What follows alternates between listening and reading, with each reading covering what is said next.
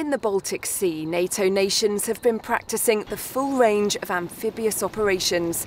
HMS Ocean played her part as the flagship in some complex wargaming, putting jets and helicopters in the air, boats and submarines in the water. This is all about alliance unity, alliance solidarity, alliance security, and security of the Baltic region.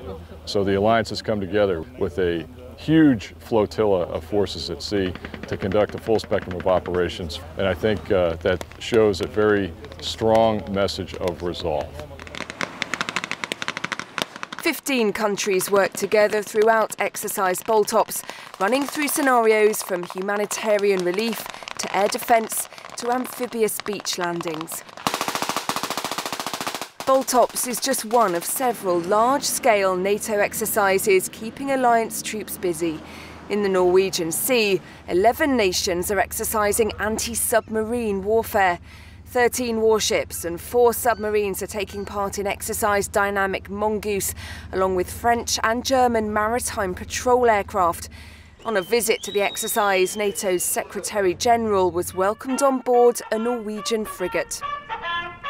With new threats, new challenges, and we have to respond. And that's exactly what NATO is doing. Naval capabilities, navies are more and more important, and therefore NATO has to be able to operate on the sea, over the sea, and also under the sea.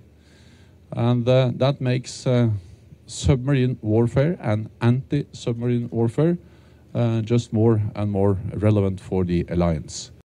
Mr. Stoltenberg went on to say exercises like this one have led to the strongest reinforcement of NATO's collective defence since the end of the Cold War.